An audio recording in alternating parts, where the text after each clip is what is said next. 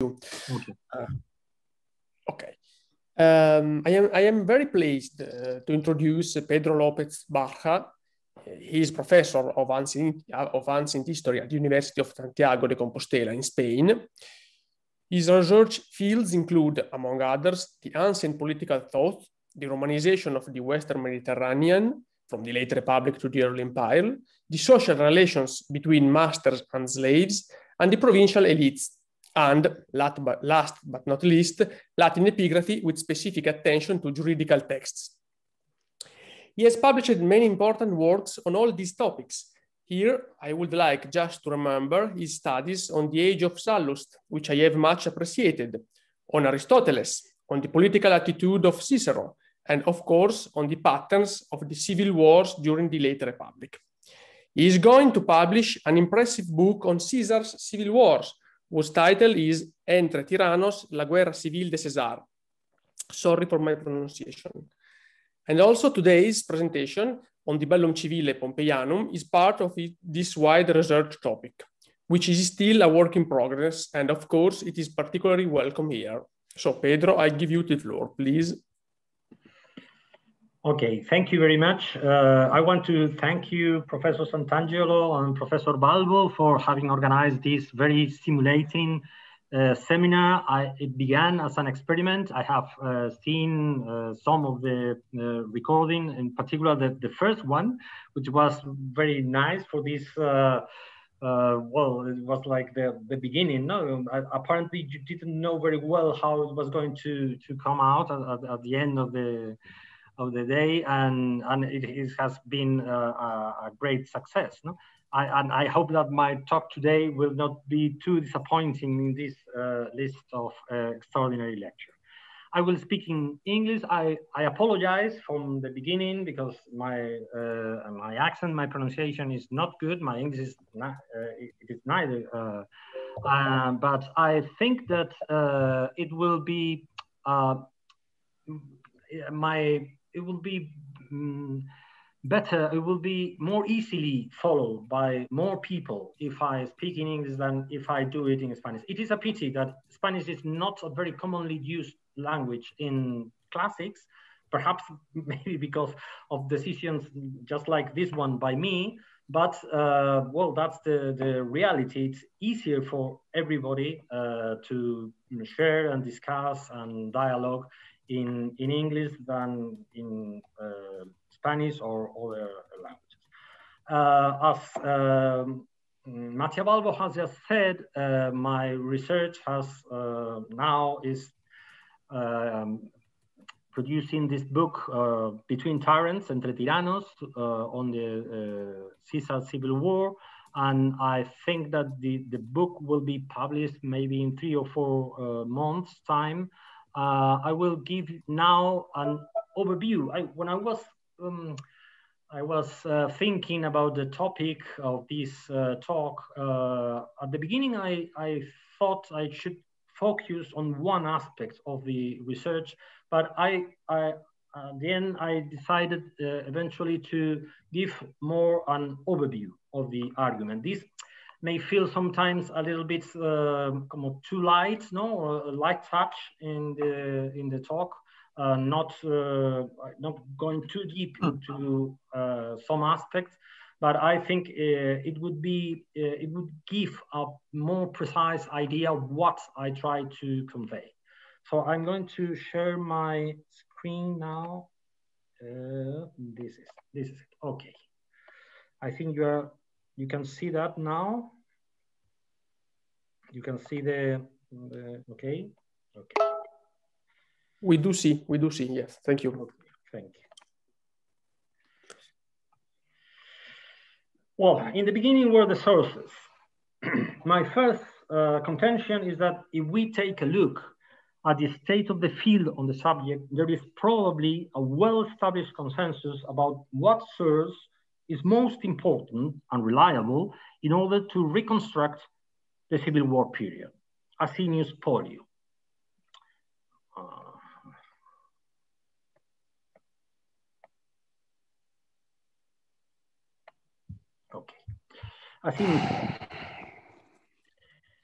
a man who had first-hand experience of the war, who participated in some of the military expeditions, in particular the African disaster of Curio, who witnessed some of the most famous moments of the war, such as the crossing of the Rubico River or the battle at Pharsalus. His Antonian loyalty is out of question and gave him the consulship of the year 40 before Christ, BC, and a chair at the conference of Brundisium when Mark and Antony were trying to come to terms and reach an agreement.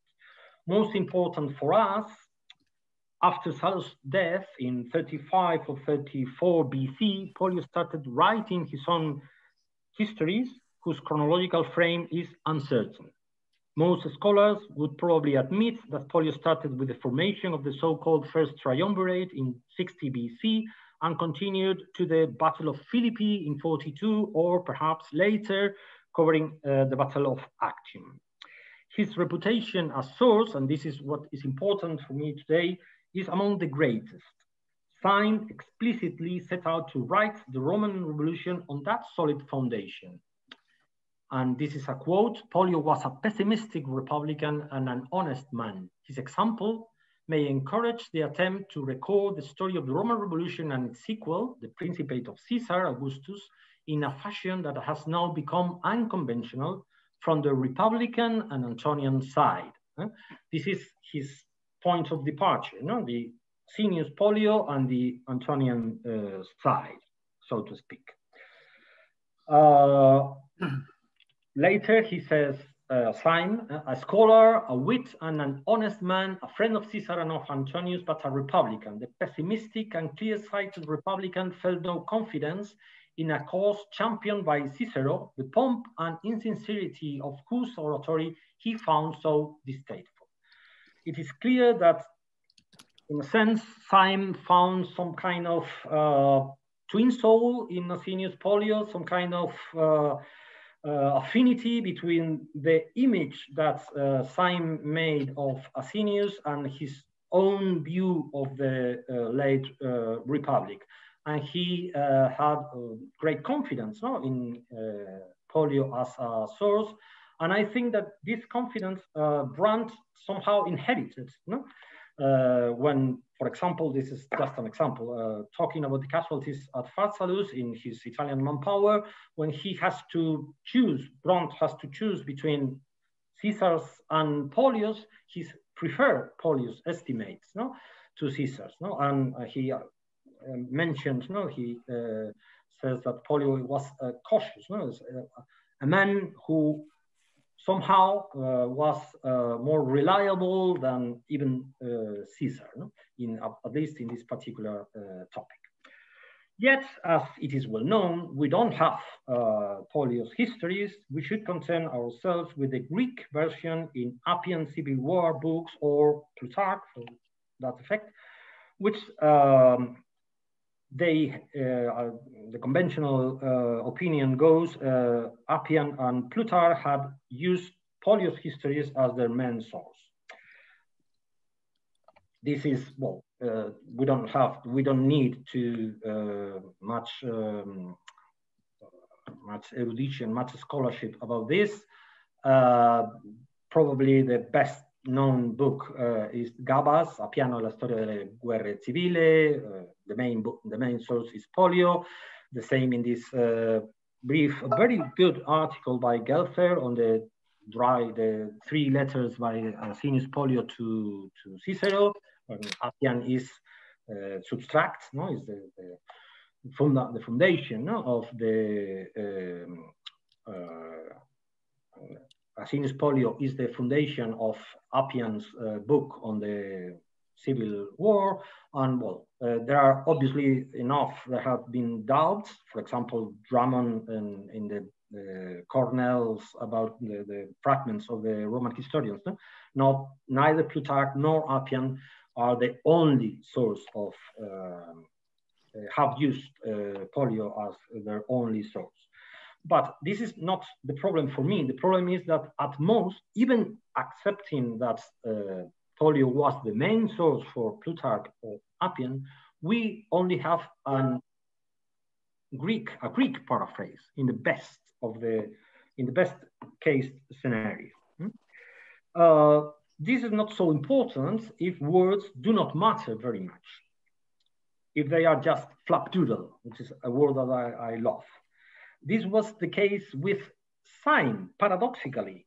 Syme, a man for whom style abides, as Fergus Miller famously said, and yet for him, for Syme, words were propaganda, something that he can very elegantly dismiss, saying that they were high-sounding words. No?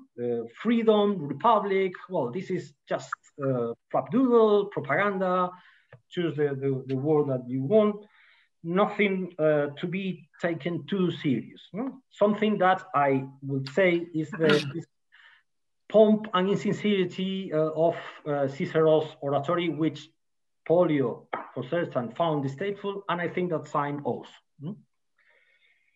Having said this, I want to suggest a change of perspective.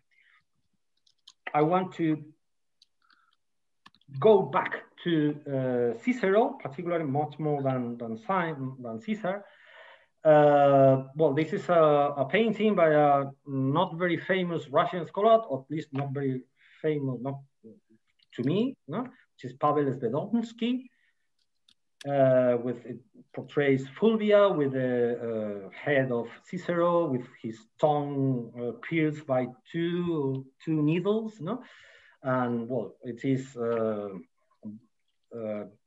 an example, no, of this late 19th century painting.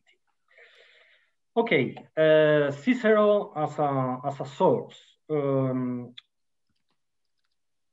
At least for today, Cicero will be our principal guide. According to Cornelius Nepos, his 16 books of letters to Atticus are almost an equivalent to a proper historian. No? There are 16 books of letters. This is in the small fragments of the biography of Atticus by Cornelius Nepos. There are 16 books of letters written to Atticus, which extend from his consulship to his latter days, and which he that reads will not much require a regular history of those times. For all particulars concerning the inclinations of leading men, the faults of the generals, and the revolutions in the government, this is the Mutationes Reipublicae, are so fully stated. But the main point for me is this quae qui legat, no? Though he who reads, non multum desideret historiam contextam eorum temporum. We have the history just by reading the 16 books of letters to Atticus. Well, I would not take Nepos' testimony at face value, but I do believe that Cicero's letters are of invaluable help if one wants to recover the experience of civil war, as we are trying to do in this talk.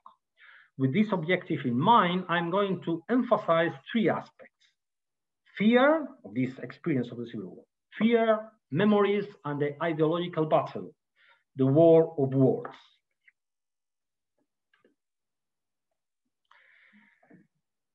Fear.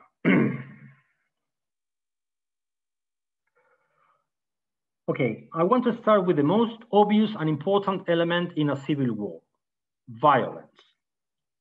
It is very revealing of the bias of modern scholarship that, to my knowledge, there have been very few attempts at estimating the number of casualties in the Civil War. We should look at it in vain in the splendid pages written by Luc Delict on peasants, citizens, and soldiers, studies in the demographic history of Roman Italy of 2012.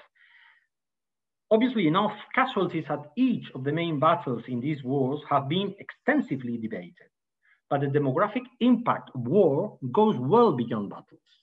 Starvation, diseases, revenges, killings, the brutal ransack of cities, among other factors, all these surely cause a high number of deaths, both among the civilians and the military.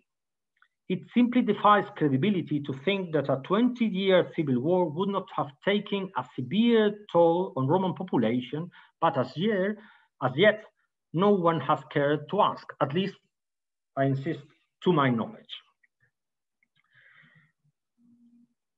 Although I have made some research in this topic, I would like to focus on other aspects in this talk, so I'm not going to enter in this subject any further, except by commenting briefly on the new kind of evidence provided in recent years by archaeology.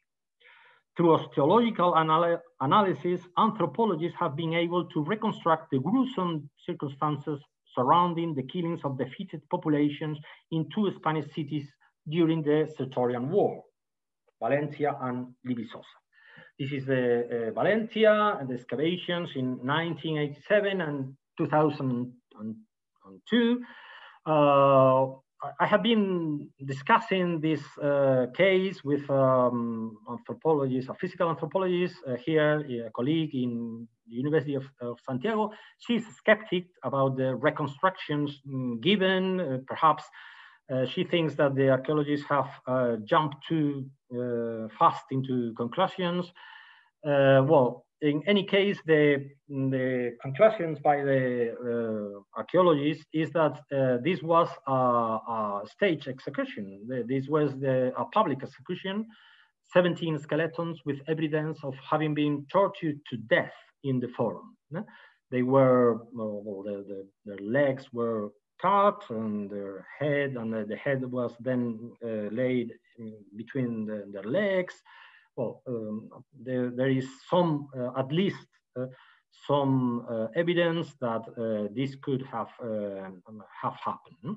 We have here the fragment from Pompey's letter to the Senate when he is informing the Senate that the Urs Valentia, the city of Valencia, has been completely destroyed, as we know by the physical evidence from the archaeological excavations. The second is Libissosa in Albacete, where we have, in this case, is a child, cannot be determined with any, through anthropological studies, cannot be determined if it was a girl or a boy, probably a girl, because of there were some things attached to the skeleton that made the excavators think that it was a girl. In any case, she was killed by a blow on her on the right side of her head, probably during the turmoil when the city was taken. The important point for me is that neither the Valencia nor the Libissosa case were that was not killing in battle. It was they were not killing the battlefield. This is it is. We all know that, but we have this very vivid evidence with these pictures and the analysis from the anthropologists that before our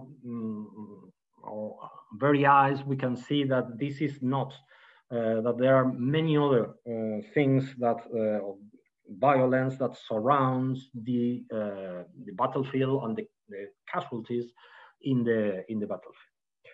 Maybe one reason for this lack of interest for the suffering of the common people during the civil wars may lay in the many details we happen to know about the lives and deaths of the aristocracy. This is based upon the well-known book by Bruns and Caesar and the over 60, the upper class in these years. And as we can see, as is well known, all the Pompeian consulares in 49 BC were killed in 44 BC, except Caius Claudius Marcellus and Cicero himself. But I will say that this, death was not the only things aristocrats cared about. In his book on the logic of violence, Stathis Calibas showed that when choosing sides, personal connections are even more important than obvious candidates such as fear, ideas, or hate. Your friends, your family, your people, it is their opinion which matters most. Your reputation sets clear limits to the options you have when taking sides.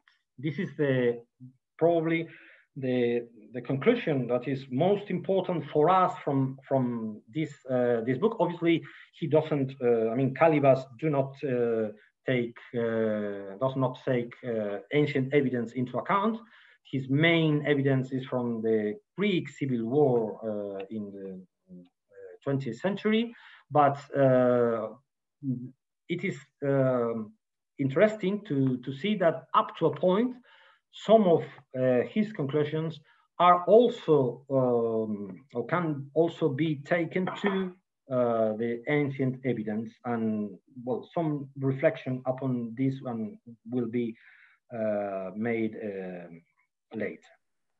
To illustrate this point, I have chosen 3 examples from Ciceronian letters. No? The idea of the importance of these personal connections, even more important than fear or ideas, or the ideological standing. The 3 examples from Ciceronian letters following the Cornelius Nepos inspiring sentence are Marcus Caelius Rufus in 50 BC, Cicero 1 year later, and Pollio himself in 43, when he was looking in retrospect to his conduct under Caesar's command. All 3 confronted the very delicate issue of having to negotiate their way between personal connections and ideological standing. Marcus Caelius Rufus had been an active supporter of Milo during the difficult months in the aftermath of Claudius' assassination, and yet now, in September 50 BC, he says, "I am bound to these men by ties of gratitude and intimacy, while I love the opposite cause, whose defenders I hate." Well, I should pause here for a minute. I haven't been able to get the Shackleton Bailey's translation of Cicero's letters to friends. I have the old Lloyd Classical Library translation, and I don't like very much in this particular paragraph. So the translation is perhaps not very accurate, but the idea is it's very clear. No? Caelius is saying that he loves the Pompeian cause, but he hates the men on this side of the board, so to speak, and so he's going to choose not the cause, but the men, no? Not the arma, but the Bellum, if we want to play with the Virgilian tropo. Okay, so he has been a defender, no? He has been a follower of the Optimates cause in 52, when the Milo's case for the assassination of Claudius, but now he will follow Caesar, and in fact that's what he did, no? In January 49 with Mark Antony and Curio. He left behind his loyalties to the Optimates, and he followed the path that kept him in the company of his friends and far from his enemies. The second example is Cicero. This is a letter to Atticus in March 49 BC. What tortures me and has all along is the question of duty. To stay in Italy is certainly the more prudent course. To go overseas to Pompeii is thought the more honorable. Sometimes I feel as though I had rather be thought to have acted imprudently by many than dishonorably by a few.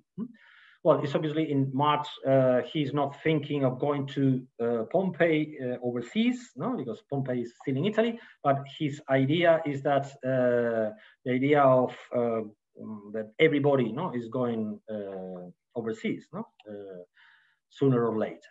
So his dilemma, no, is safety or these pauci, these people whose opinion Cicero things are most important to him.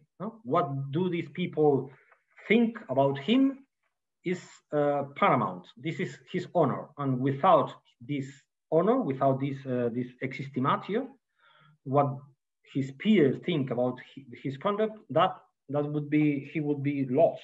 It would be tantamount to be dead, in a sense. He even puts this honor before safety in this case. Pollio. Well, I think that Pollio sits extremely well in Caliba's work, in Caliba's theories. Calibas pointed out that ideological explanations tend to be paramount only in retrospect. Once the war is over, then appears the need to explain one's conduct in ideological terms. Then it is an urgent matter. The letter is splendid, and as I said before, Gelser's analysis of it is worth reading even today. And the paragraph that is most interesting for us today is this one. He says, what it was possible for me to achieve on my own initiative, I performed in such a way as to win the heartiest approval of every true patriot. This is Optimus quisque. This is not a very good translation, in my opinion. What I did under orders, I did at such moment and in such a manner as to make it evident that instructions had been issued to an unwilling agent. The key words are in red. You see, enemies, inimicos, dilexi, the people I love. In this case, is Caesar. He's saying, I follow Caesar because I love him.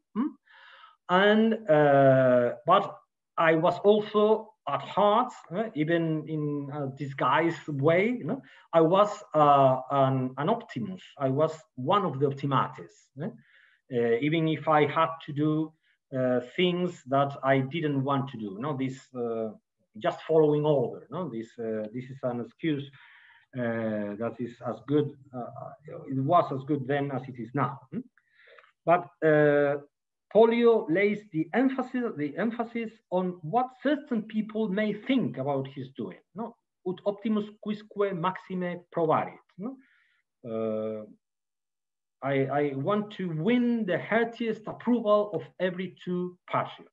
So we have here the two things going together, the ideological standing, but also the personal connections. In this case is Caesar. I love Caesar. And sorry, Caesar loved me. Okay, this is about fear, and the fear not only to death, but also to lose your personal connections, your social standing as an aristocrat among your peers. The second point is memories. There have been many works in recent years showing how important social memories were in the last decades of the Roman Republic. Scholars have pointed out that there were conflicting memories, be popularis against optimates or aristocrats against plebeian. This is a debated point even today. Some authors, some scholars are here listed. I cannot really enter too deep into this point, but it is quite clear, in my opinion, that there was not uniformity in this. Roman nobles were not unanimous in the way they portrayed the Roman past. And now I would like to add just the Cicero's touch, so to speak, on two different topics. First, the statues, and then what I call the cast of characters. We will see later what I mean by that. The statues. The statues have always been a very contentious issue, and we all have watched very recently the hot debates taking place in the USA about the statues of heroes of the past being accused of racism. At the beginning of the last book of his dialogue on the Republic, Cicero makes Laelius complain that no statues have been erected to Nasica for killing Tiberius Gracchus. This part is lost. We only have the summary by Macrobius in Scipio's dream. He says as an introduction, Laelius complains no statues have been erected to Nasica for killing Tiberius Gracchus, and then this discussion about what is true glory, and then Scipio tells about his dream. The point is that in 52, so when Cicero was writing this dialogue, there was I question, a statue of Scipio Nasica commissioned by his great-grandson, Metellus Scipio, on the Capitol Hill near the Temple of Ops. The portrait was not accurate, and Scipio was severely criticized by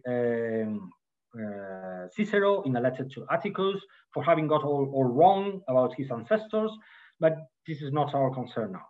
For better or for worse, both a statue of Tiberius Gracchus, according to Plutarch, and a statue of his killer stood on the Capitol Hill very close to one another. There was also a third one worth mentioning. This is worth mentioning in this context. It stood also on the Capitol Hill, but near the Temple of Fides in the Area Capitolina, in front of the Temple of Jupiter Optimus Maximus, and represented the famous tyrant slayers Harmodius and Aristogaton. I don't know how to pronounce this in English. The statue of Harmodius is lost, but we have Aristogaton, even if badly damaged. Pinapolo has suggested, very interestingly, that the commissioner may have been Marcus Aemilius Scaurus, a staunch optimate, in connection with the restoration of the Temple of Fides in 115-106, that is, when the anti-Gracchus reaction was at its prime. I'm aware that there have been other proposals very recently. For example, it has been claimed that the statue is of Augustan date. In any case, on the Capitol Hill, as I have just said, the visitor could see both the statue of the great popularis hero, Tiberius Gracchus, and of his slayer, Nasica, two memories mutually confronted in the very center of Rome. My second point is what I have said before, the cast of characters.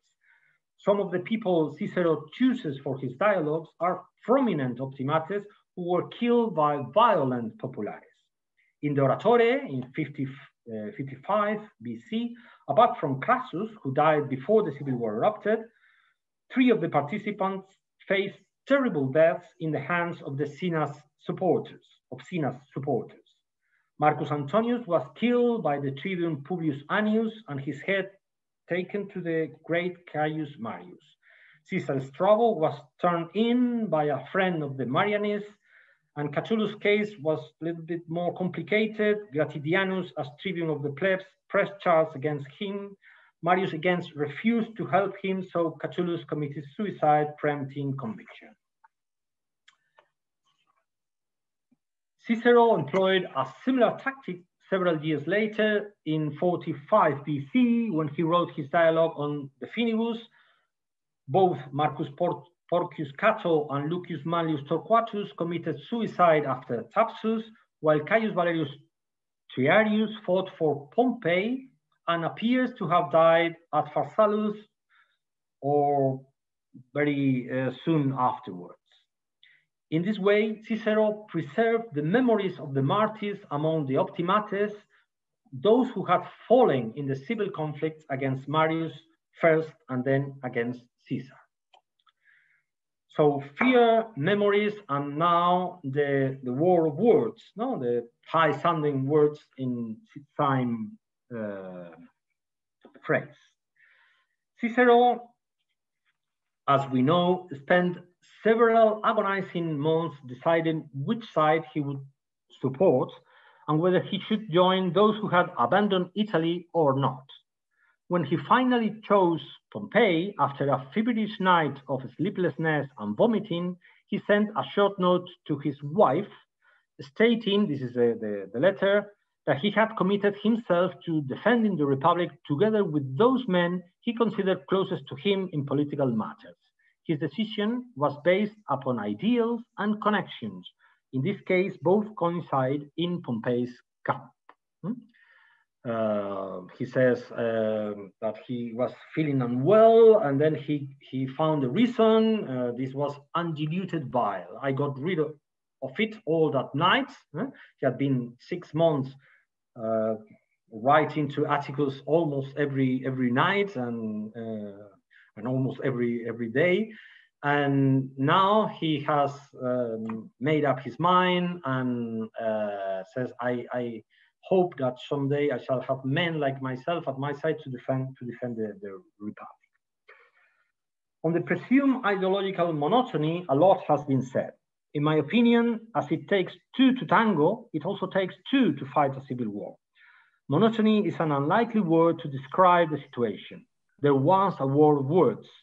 I have written on this in a recent issue of Classical Quarterly, so we can go faster here. The main point is that there was a war of words. Pompey's side used as their flag Republic, while Caesar's flag was Libertas, freedom, and very specifically this sentence that to me is key, no? This populum plebem in libertatem vindicare. This sets the people asserting the freedom of the people. No? In fact, I have suggested to see his commentaries on the Civil War as a popularis manifesto. This asserting the freedom of the people figures very conspicuously in Caesar's speech at Corfinium. No? This is the se et populum Romanum factione paucorum oppressum in libertatem vindicare. It has a very specific meaning, as we know from Cicero in Cicero's book about the Republic, on the Republica. Scipio is explaining the different types of government. When he comes to democracy, or civitas popularis, he says, he uses this word. This is a slogan, a catchword of the populares. This in libertatem rem populi vindicari. This is the catchword for the populares. And this is also the word or the phrase that Caesar is using when he's in front of the soldiers, and also the defeated soldiers at Corfinium, and he's explaining his motives for having invaded Italy.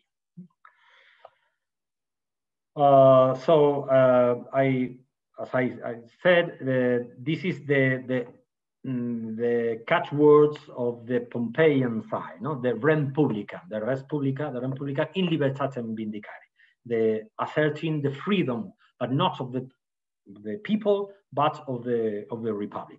We have very many instances of this sentence, all from the point of view, I would say, of the optimatis, while the other phrase, this populum plebem in libertatem vindicare, is from the point of view of the populares, or it's put in the mouths of popularis leaders, such as Salus, Tiberius and Caius Gracchus, vindicare plebem in libertatem.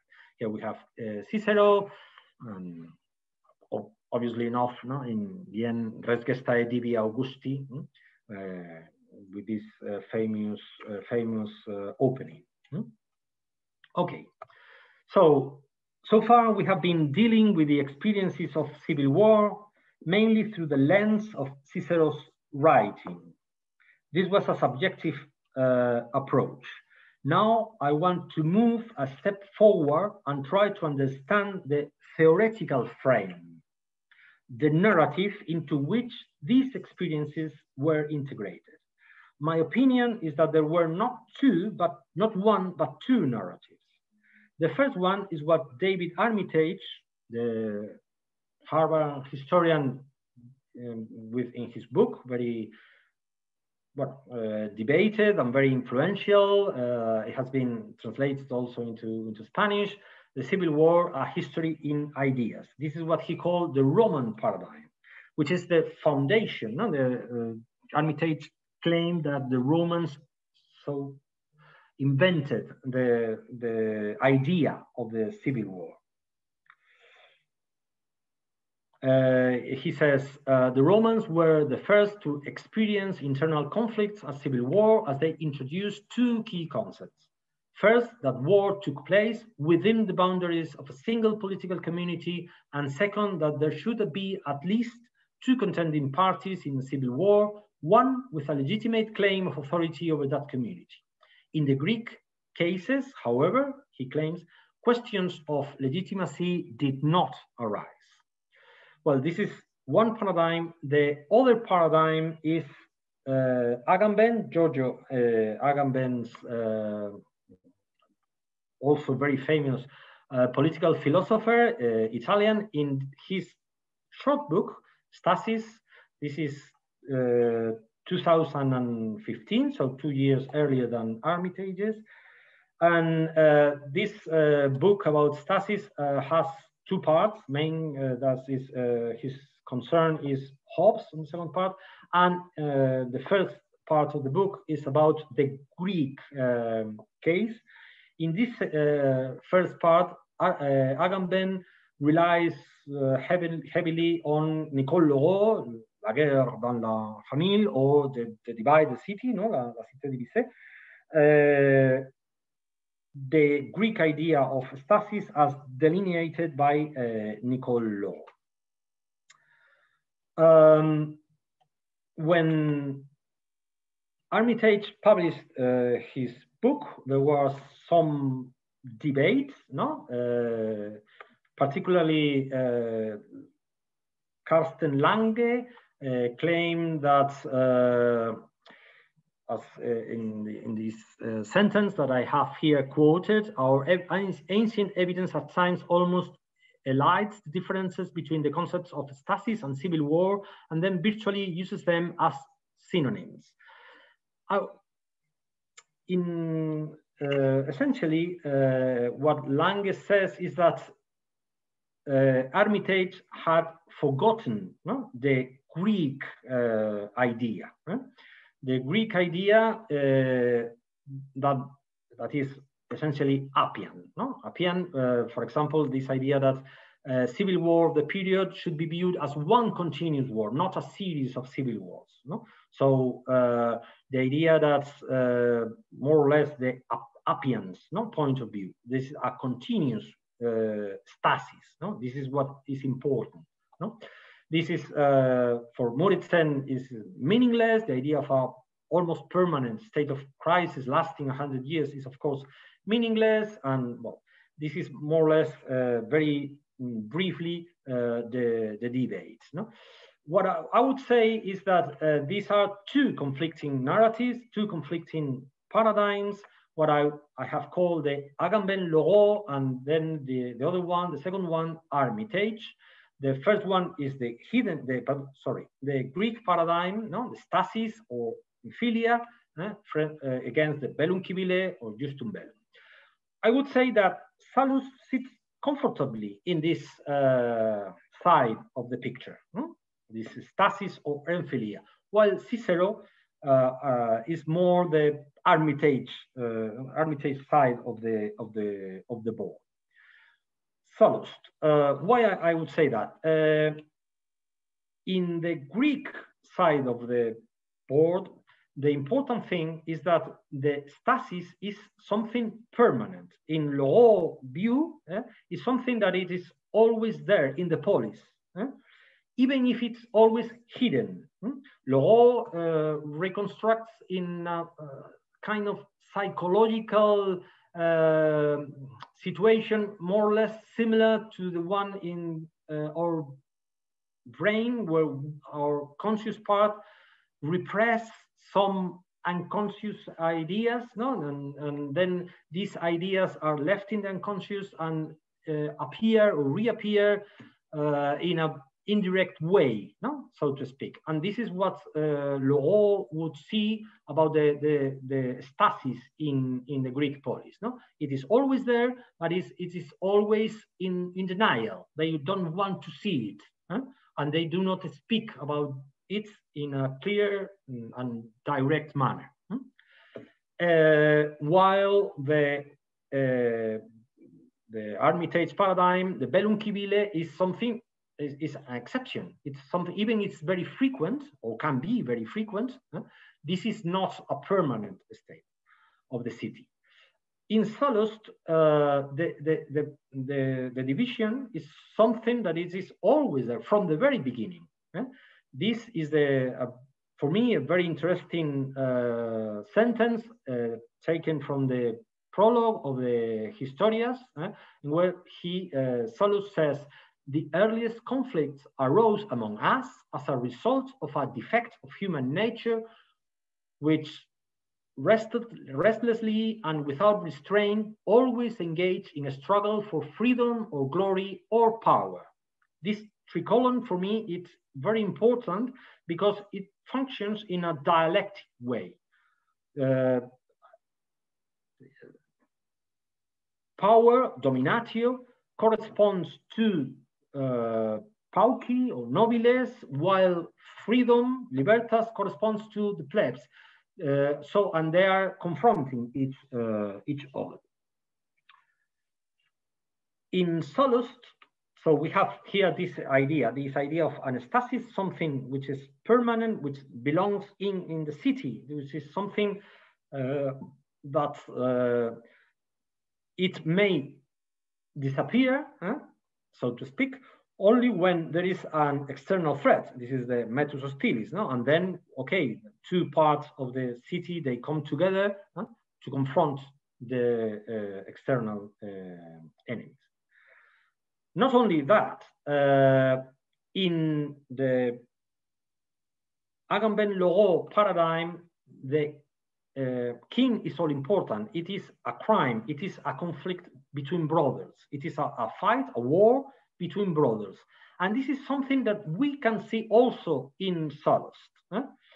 In Bellum Catilinae, it is time and again, the question is about family. It's the father who kills his son because it's a Catilinarian, or it's in the very famous end when Antonius or Petreius troops are have defeated, have beaten Catilina's troops. Then he says that they can see in the among the enemies, he can see that there were friends or hospites or kin. No, they were brothers or cousins. But it is not the question or the issue of citizenship. No, the main point is this of kin as a war in the city. Okay.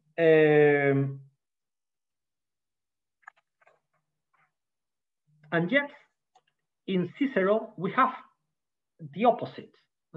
In Cicero, as you all know, we have time and again res publica or patria over kin and friends. There are many sentences that can be quoted. This is from the Officis, no? Is res publica or patria, no? Parents are dear, dear are children, relatives, friends, but one native land embraces all our loves. This is the main idea, no? And this is also in the Philippics. If one has to choose between, for example, his son or the Res Publica, there's no doubt, according to Cicero, he should kill his son and defend his patria. Not only that, from Cicero's point of view,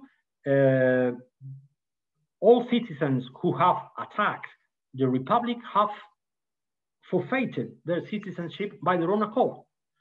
This idea is crucial in Cicero's thinking and appears for the first time in the fourth discourse against Catiline, and then in some others. No?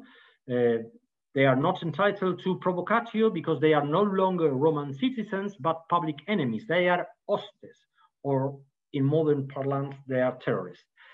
The important thing is that in Sallust, we have hostis as a purely relational term. This word, hostis, that is so important in Cicero, the idea that Romans are fighting against internal enemies, which are no longer citizens, they are hostes. And in Sallust, this is a purely relational term. Antonius' troops are hostes from Catiline's point of view. The questions of legitimacy, to use Armitage's words, are not important in Sallust, from Sallust's point of view. The important thing is that they are relatives, they are kin, they are brothers, and up to here, I think that the two sides of the board are quite clear.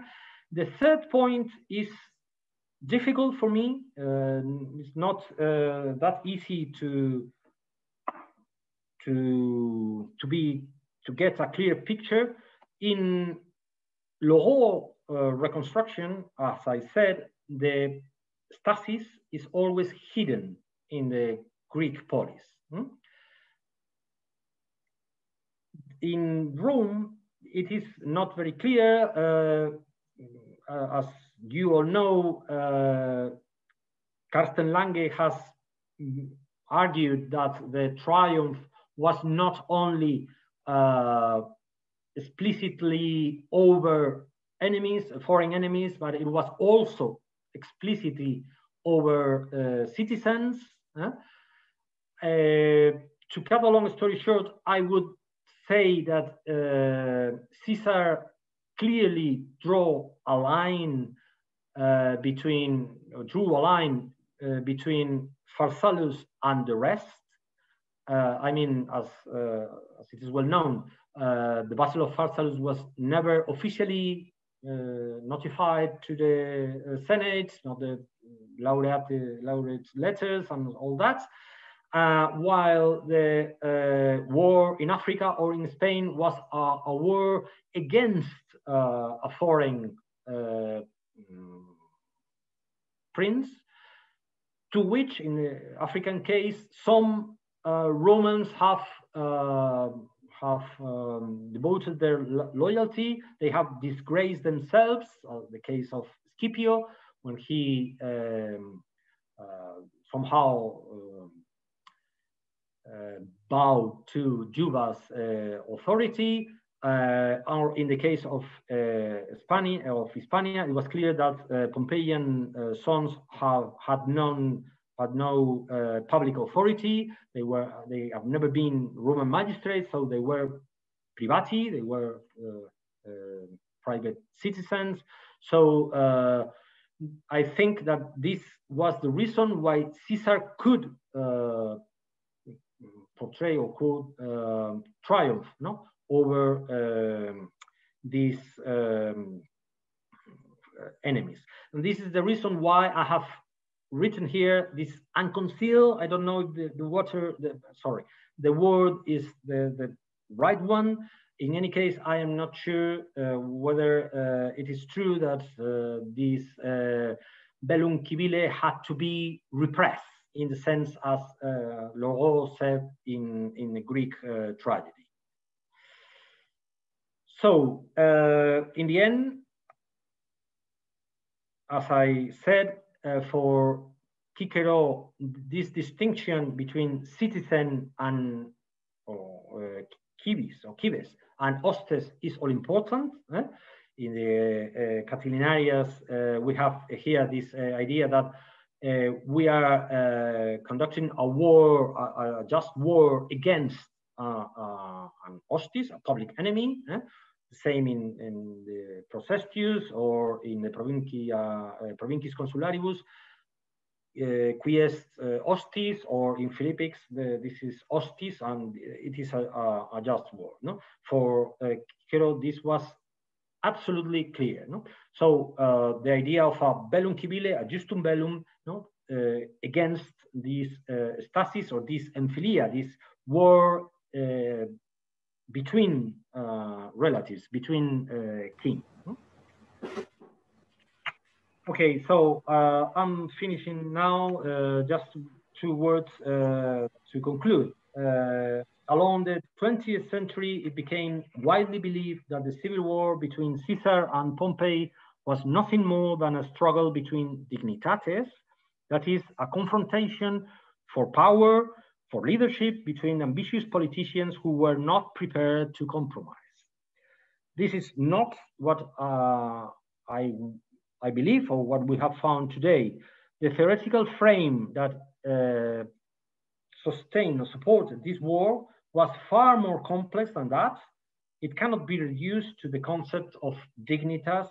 And we also have good first account of the experience of the civil war in the writings of Cicero. This experience of the civil war was much more complex, as I said, than just a simple question of dignitas, which may perhaps be enough for Caesar or for Pompey, but it was not the main concern for people such as Caelius or Asinius Pollio or Cicero.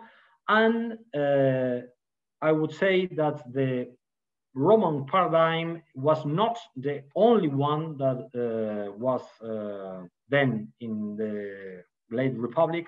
It was also another one whose origin may be Greek, but it was also, we can also find it in works such as Solus. There is some doubts about Caesar, and this is the reason why I have deleted the word in the slide. Okay, well, thank you very much. I'm stopped sharing the. Okay. Yeah. Okay. Thank you very much to you. Thank you very much, Pedro, for this very, very, very interesting presentation. Well, there are a lot of ideas, a lot of aspects to think about. I hope there will be plenty of questions thanks to your stimulating discourse. Well, we are used to say in the chat room if there are any questions, or just to manifest your intention to ask a question. So please, are there any observation?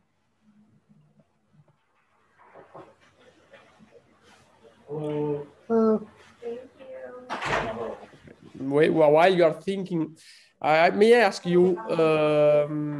Okay, Emilio, just a minute. May I ask you a very, very short, very, very minor aspect? When you have quoted, you cited the Nasica, the problem of the statute of Nasica. Well, what do you think to compare this, the problem of the missing statue with the building activity of Lucius Opimius?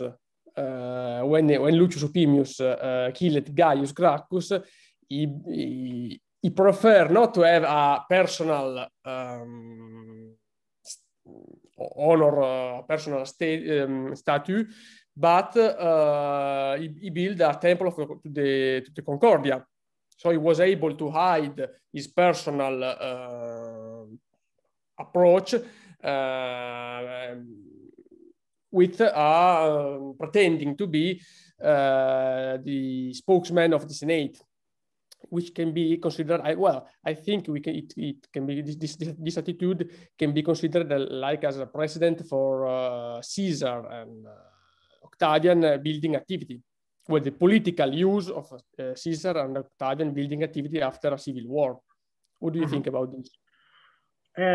Well, I think that Concordia is a catchword of the Optimates, very clear in Sulla's time, this Pax et Concordia slogan or catchword, and it is also clear in Cicero, And of course, this is a very good example, no? The Temple of Concordia by Opimius, after killing the Tiberius Gracchus, and with this Caius Gracchus, and with this graffiti, no? Was something that the Discord have made or have built a temple to Concord, no? Because it is clear, no? That, and this is something that I didn't mention in the, but it is also important. So thank you for having reminded me of this. From the Optimates, this is the Concordia, this is the normal situation in Rome. That is, it can be altered or can be a turmoil or problems, but these are the exception, no? And with the killing, the Concordia has been restored to Rome, has been reinstalled in Rome. While from the Popularis point of view, the Discordia can be a good thing also, huh? Even if Solus looks at it or considers it not a vice, not a very good thing. We have some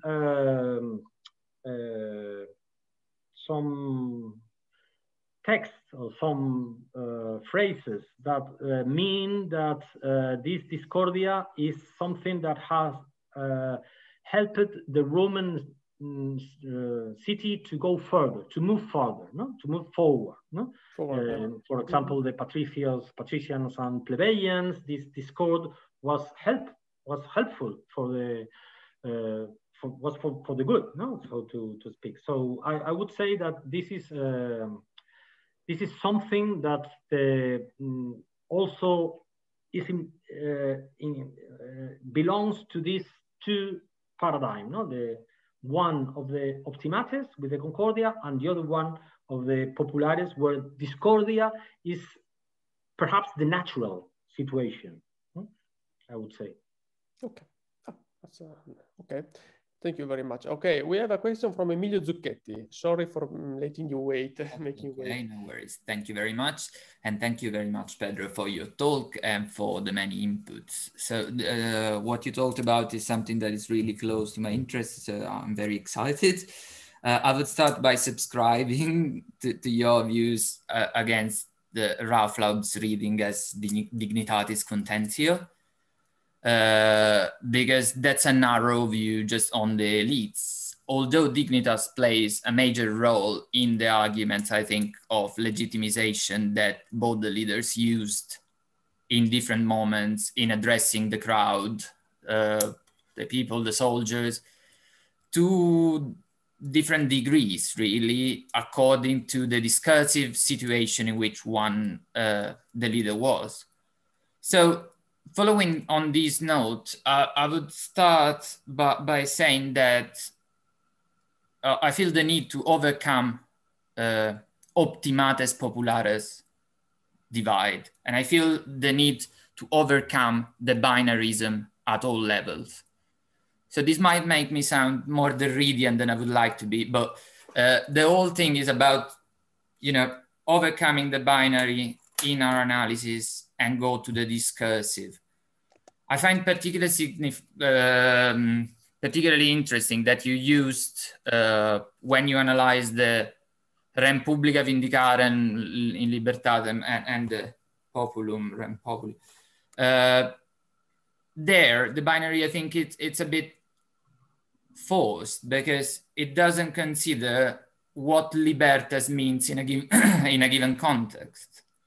So there's no a popularis and an optimatis fixed meaning of libertas, but libertas, as any other significant, moves in meaning in the discursive construction that it is in. Mm-hmm. In this way, I think it might be problematic to find a pure popularis meaning of libertas and a pure popularis meaning of optimatis, sorry.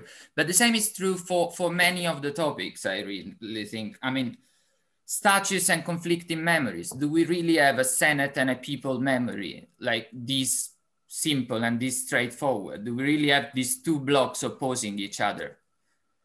I mean, the memories in the statues in the memory satura fills the space. And the same is true for the final consideration, I think. So the Agamben Loro on one side, while I can totally see why you constructed it in this way, we lose much outside this divide because, for instance, the problem of kinship is also in the Roman narrative of civil war. It's basic in, you know, Romulus and Remus and all the foundational charter myths really of the cities.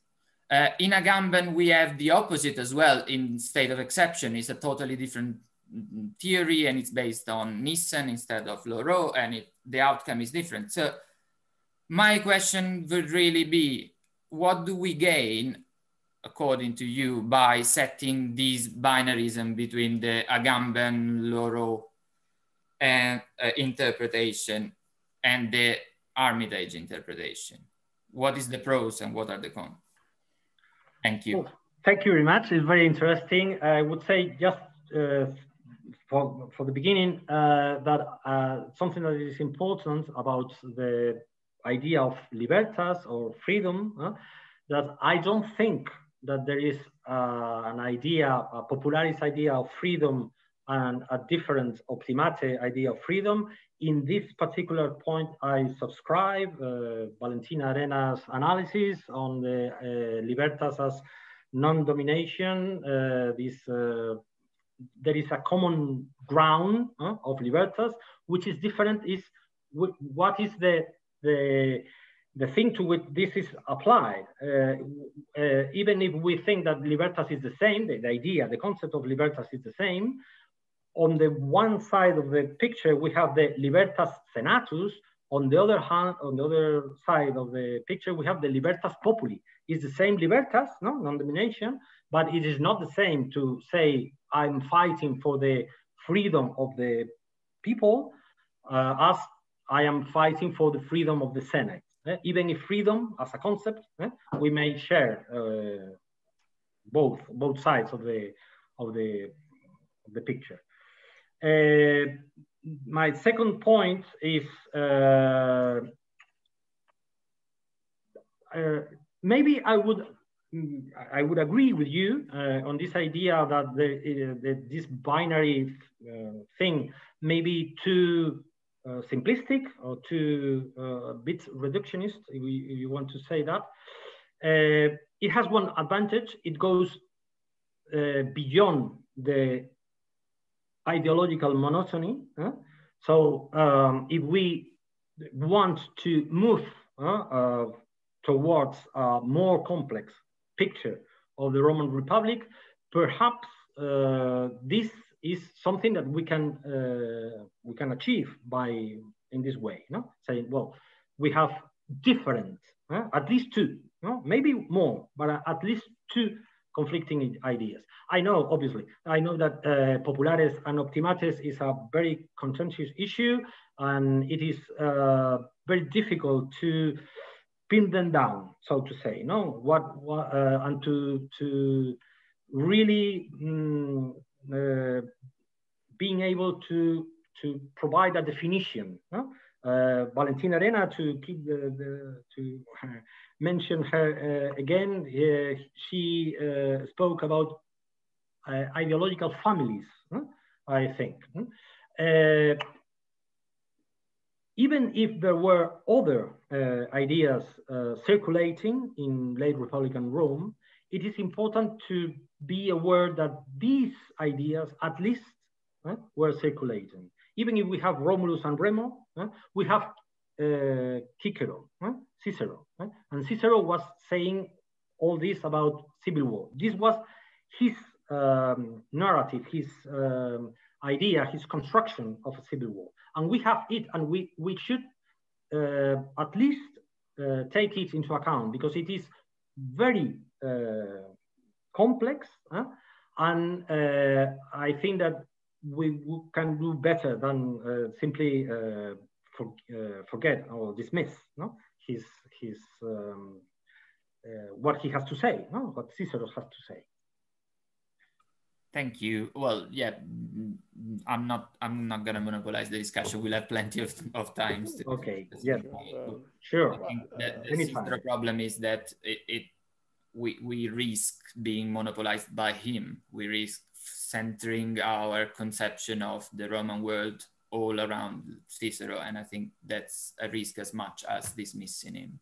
Well, I would disagree. I mean, it is a risk, but I think that in the view of we want to avoid that risk, in some sense, we have forgotten about Cicero in many ways. Perhaps because Syme so much disliked him, his account of the Roman Civil War is not so very common in modern scholarship, because obviously, no, I agree. No, we risk having a one side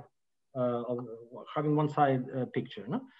But I think that we have fallen in the other side. No, this very English saying, no, that we have throw the baby with the bath, with the bath with the water bath. I don't remember. No. Well, okay, yes, I understand the problem very well, because I think about the problem of bipolarizing, I think also we have another problem to understand. Optimates is very, very difficult to define. Rather than populares, well, maybe, but optimates is very, it's very hard to find an ideological patterns, a common ideology to such so-called optimates. Well, I see in the chat room we have plenty of questions about populares optimates, and we have also a question from Consuelo Martino. Is this on the same topics? It's very close to this Q on Cicero, so okay. I think it's pretty appropriate. Yes, I thought it was a lateral question, but indeed we just closed the first one on this. So again, it might not be very close to the main topic of your talk. By the way, that was very amazing, thank you. But I was wondering, you noticed at the beginning how Nepos commented on the fact that Cicero's letters are considered somehow a form of history. So my question is, I'm a big fan of Cicero, so I agree with you. We don't look at him too much as we should for the Civil War. So my question would be more related to the fact that, do you think that Cicero's works actually were considered a source for civil war in antiquity and in the empire by imperial historiography or other works? I'm thinking, for example, at Lucan's comparison between Caesar and Hannibal at the beginning of the first book, and Cicero's same comparison in Atticus' 11th letter in book 7. So what's your idea about this? I don't feel competent at all to answer that question because I haven't done any research on that. I would agree with you, but I think that you know more than me about that. I would say that Nepos set the path in a sense. No? It was the idea that if you want to find a history of the Civil War, you can read these books, and taking into account the high reputation that Cicero enjoyed from Augustus onwards, even if Augustus was responsible for his death, it is, I think, very likely that because obviously enough, there were many other books. No, there has a very interesting guesstimate about how many books on civil wars was written in Roman times. No, I think it was 400 Roman volumes or sorts. No? So it is difficult to be sure, but I would say yes, yeah, definitely. Thank you. I agree, by the way. We have a comment from Uwe. Uwe Walter. just try to write down that I don't think Cicero is a very good interpreter of these of the Civil War constellation, since he, perhaps induced by his philosophical training, is always trying to give Roman politics a kind of consistency, which is not part of the tradition of aristocratic policy in Rome, where making deals, being neutral, and having different grades of political will is part of the tradition. And Cicero, by his very autocratic be with me or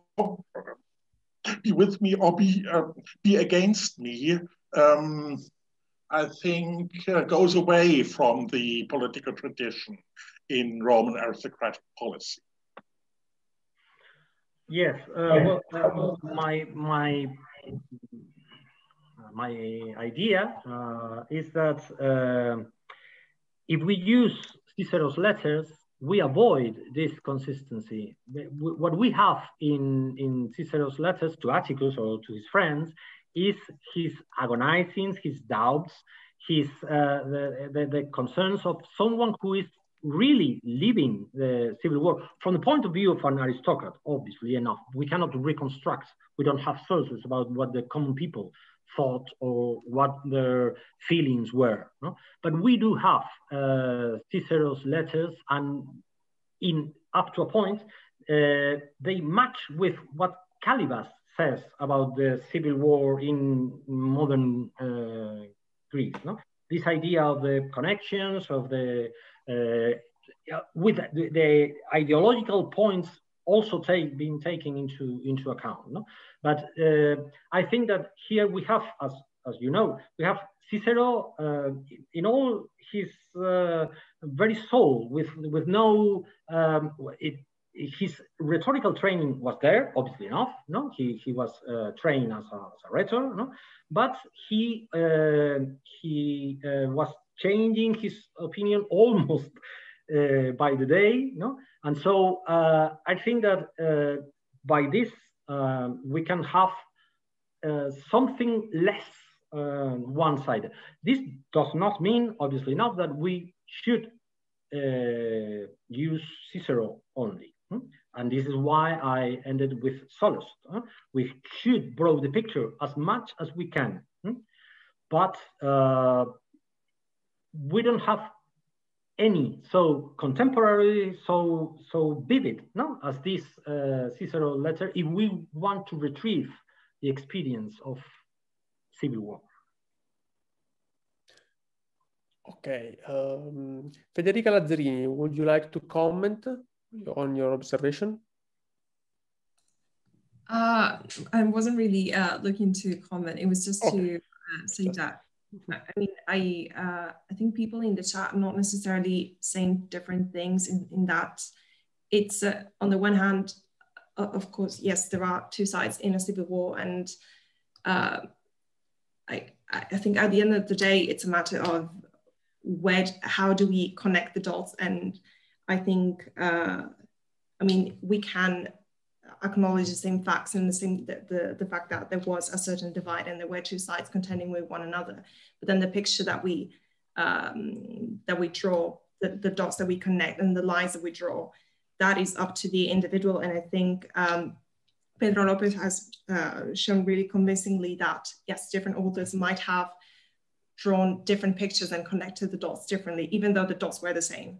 So as in, on the one hand, we have the facts, but then on the other hand, we have how did people present those facts? So yeah, I didn't really want to add anything to what was being said in the chat. Yeah, thank you. I would add to this problem that it is a problem of the binary focus, no? As Zucchetti said, Emilio. Even if it's true in the Roman Republic, I would think that in a civil war, things tend to be very one-sided. No, you take one side or the other. No? So it is a very contentious issue, and probably things that were not so important and that were details, and we may disagree on this point, but in a civil war, you have to take sides.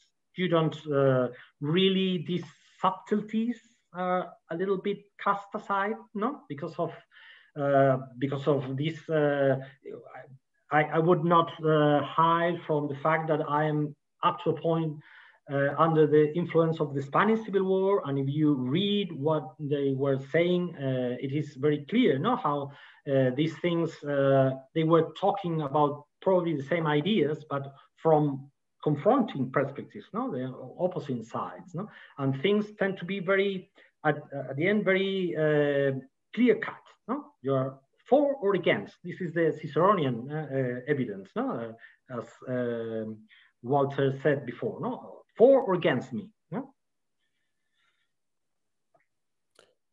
Okay, okay, that's a very interesting, stimulating perspective. We have also other questions which are different from this aspect, from Cristina Rosilio Lopez and then Federico Sant'Angelo.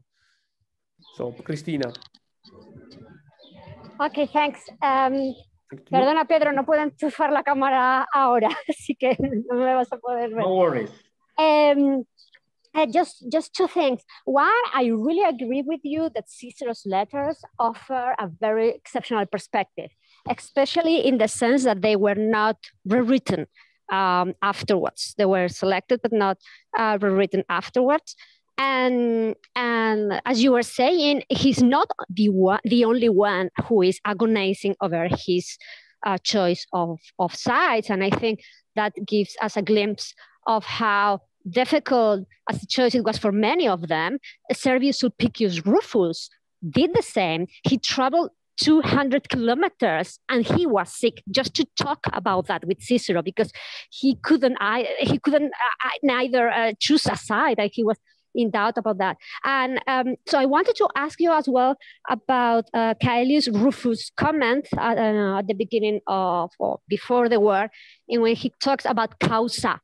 And I think very interesting that he doesn't shy away of using that concept. And I was wondering whether you have tracked if there are other instances of this kind of this concept causa used around the Civil War. Yes, we may think that he was a little bit impudent, no, when he says, "Well, this is my causa, but I choose the other side."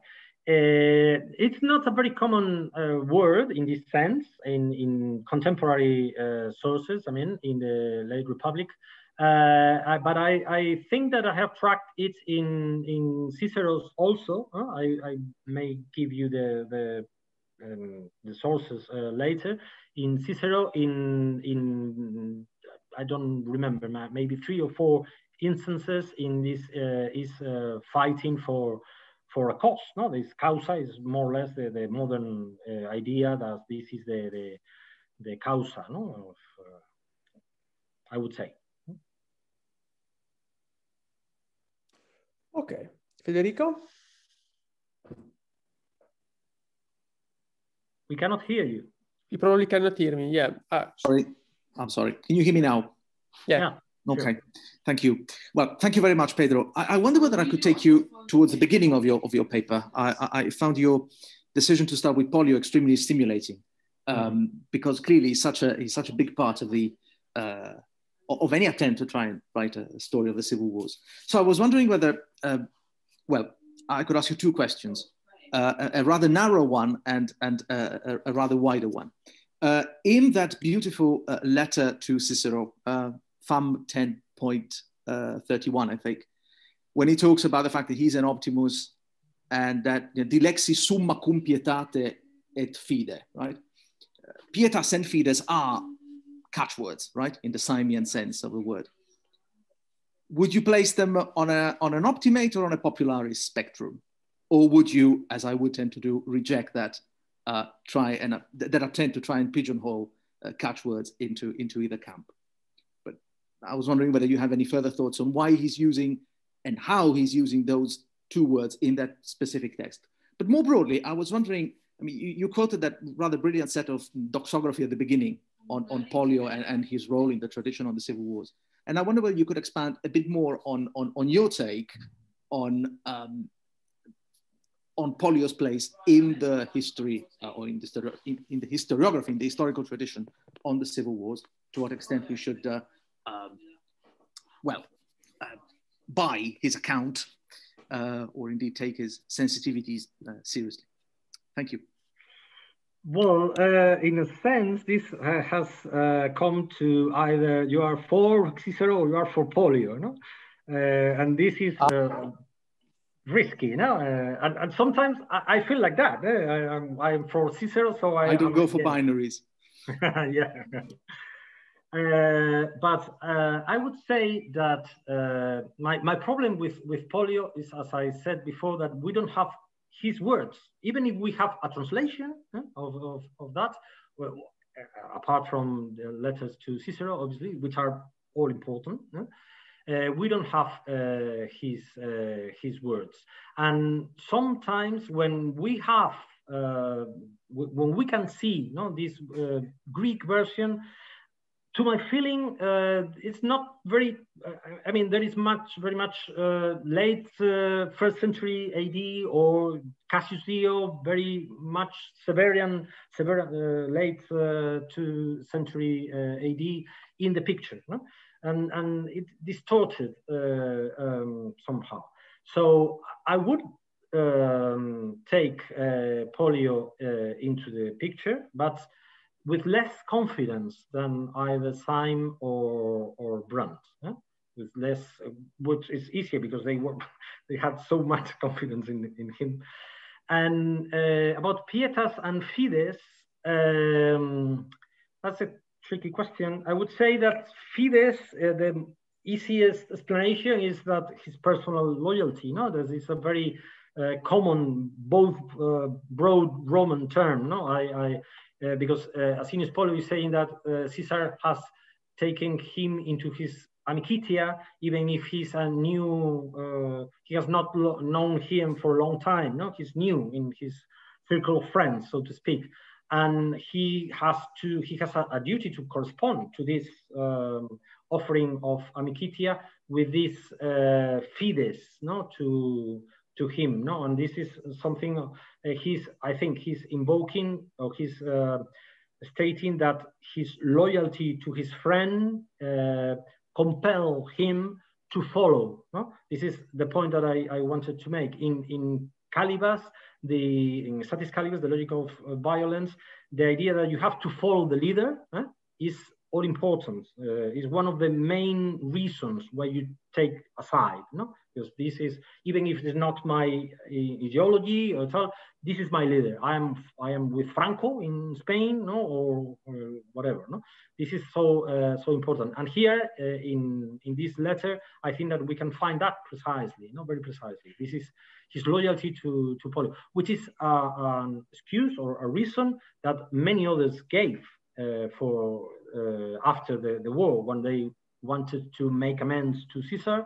They said, well, I chose the wrong side, but they were my friends, or I have a personal loyalty to them.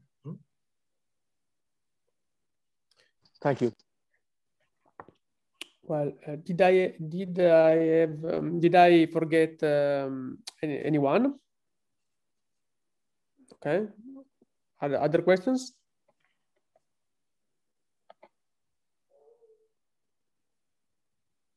Okay, there are plenty things about we can think. Your presentation gave us a lot of ideas, lots of categories on which we have to dwell for a long time.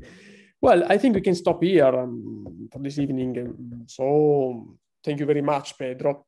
And thank you very much to you, to everybody, for the very, very huge, interesting discussion we had now.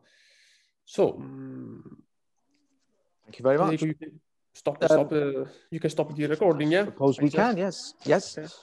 I just can remember the next week.